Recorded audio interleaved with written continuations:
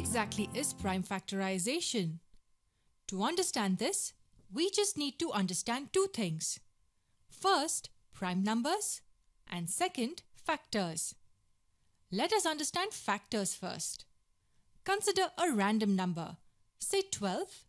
To get its factors, we just need to write 12 as a product of two numbers in all the possible ways. It can be written as 3 times 4. It can also be written as 2 times 6.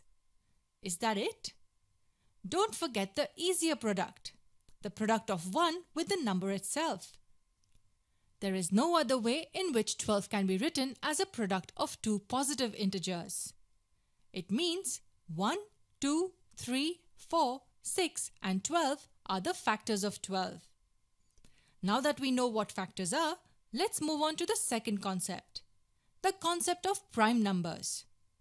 We will look at a few numbers and understand if they are prime or not. Let's start with the number 2.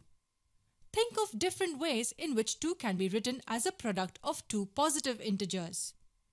There's only one way. It can be written as 1 multiplied by 2. Such numbers which have only two factors, 1 and itself, are called prime numbers. So we write a 2 here. What about the number 3? The only way in which it can be written is 1 multiplied by 3, the product of 1 and the number itself. 3 also is a prime number. What about the number 4? It can be written as 1 multiplied by 4.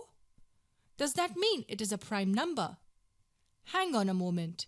It can also be written as 2 times 2. As the number 4 has factors other than 1 and itself, it is not a prime number. The number 5 can only be written as 1 multiplied by 5, which is why 5 is a prime number. 6 is not a prime number. 7 is a prime number. 8 and 9 are not prime numbers. And that's how the list progresses. You know what prime numbers mean. You also know what factors mean. So now you can easily see what prime factors mean. It's simple. Factors of a number which are prime. Look at the factors of the number 12.